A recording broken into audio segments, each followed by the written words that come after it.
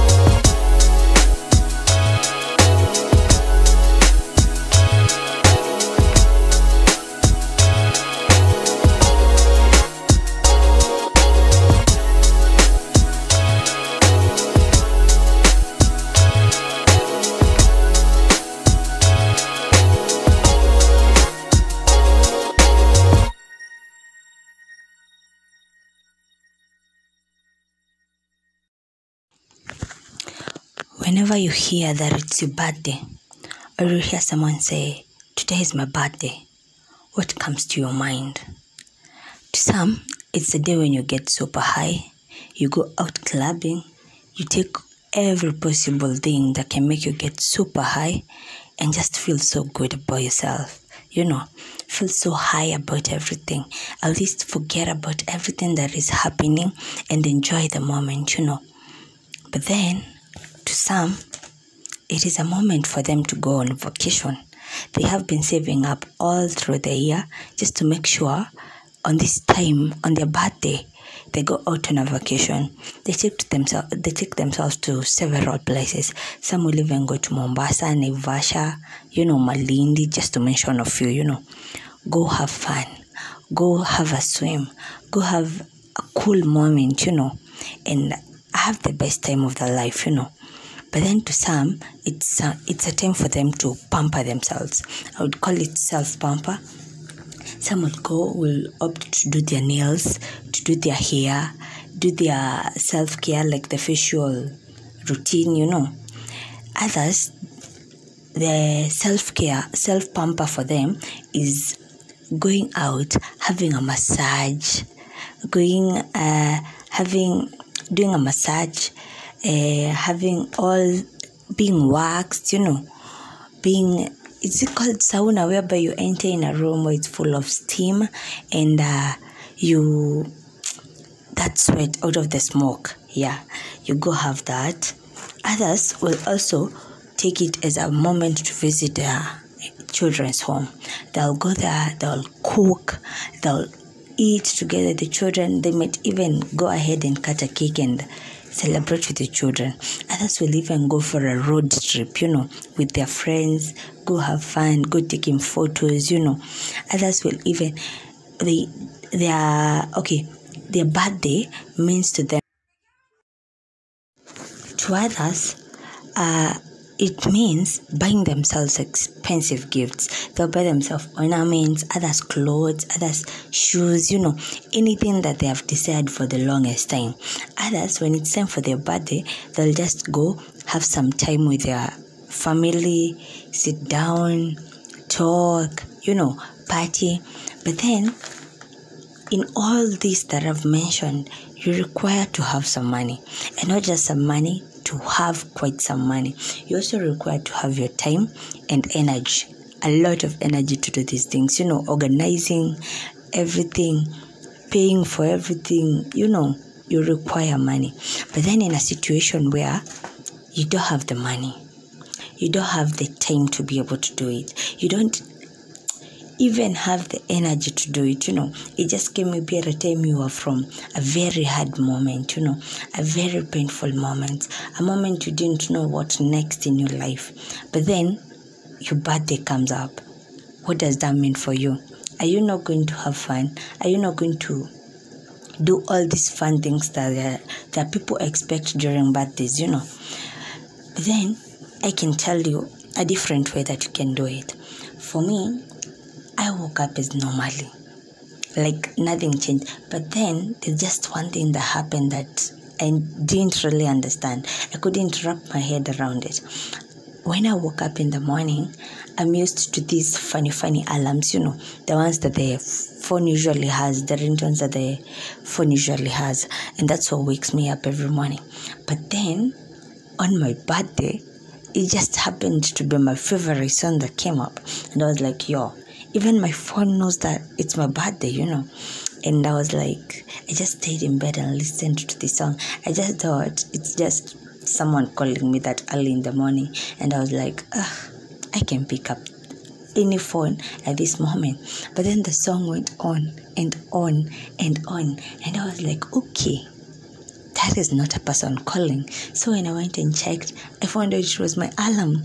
And I was like, even my phone is reminding me it's my birthday, And I felt so good about it. And that is why it clicked like right there. Girl, today it's your birthday. But then I had to go to work, just like normally. So I went to work, had the day, and thank you so much to all my friends who wished me a happy birthday. And to you who called and sang that song for me, Thank you so very much. May God always bless you. So, my day went on well. Evening came. I came home. But then I had to do something different. It's my birthday. It's not just any other day. So when I got home, I decided since I don't have the money to do all that, I even don't have the time and the energy to do all those things, I decided to sit down and rethink my life, I was like, what are the achievements I've made? I wrote them down. What are the things that I did wrongly? And I noticed that I did them wrongly. I wrote them down too. And then I was like, what are the things that I think I failed at? I wrote them down. And then I told myself, what can I do to change this? So I wrote all that down and I was like, what am I supposed to do to achieve all this? I wrote them down. And now, after all that, I felt like so satisfied. I felt like my day had not gone to waste because I had done something very important in my life. Setting your goals, knowing the failures you made in your former year and planning not to make them in your recent year, and planning, and checking your failures and trying to work through them and committing to them and praying to God and telling God, this is what I desire. This is what I would love. But then sometimes life can really change things around, but then you don't have to call yourself a failure, but at least you planned it. At the end of your new year, you can be able to sit down, check out what didn't you achieve, what didn't you achieve, write them down and have the best, and happy birthday to me. And I'm happy for all that I did, though I didn't have that big fancy party. But then I had a moment with myself that I checked through myself and loved everything about myself. Thank you so very much, guys, for listening to me. And to everyone, if you don't have the money, you can also do that. And it gives you some sort of fulfillment. If dancing is what gives you fulfillment, go ahead and do it. If working out is what gives you fulfillment, go ahead and do it. If sleeping is what gives you fulfillment, you can also sleep and you'll have celebrated your birthday. But then don't forget to refocus in your life. Give yourself direction before any other thing, so that at the end of the day, you may say, I did this and this, and I celebrated my birthday in the best way I could know how. Don't forget to subscribe, comment, and share to each and every friend of yours. Like my videos, and in all that, I will always appreciate you. In this journey of mine, I hope you walk with me, and I'm always never gonna forget to thank you always. Thank you, and may the Almighty God bless you.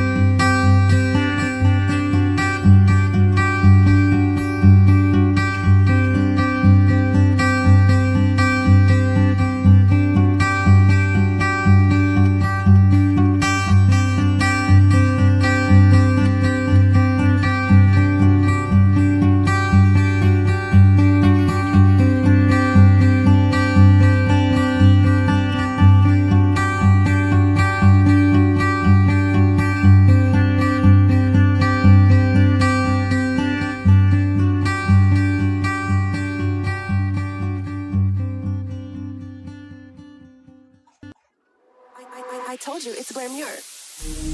Satellites and shooting stars don't get me as high as you do. You touch me, I need it. You touch me, I need it. Satellites and shooting stars don't get me as high as you do. As high as you do. Satellites and shooting stars. Yo, what a feeling when I smoke my first J. Waking up for your DJ. Hey, hey, let's go.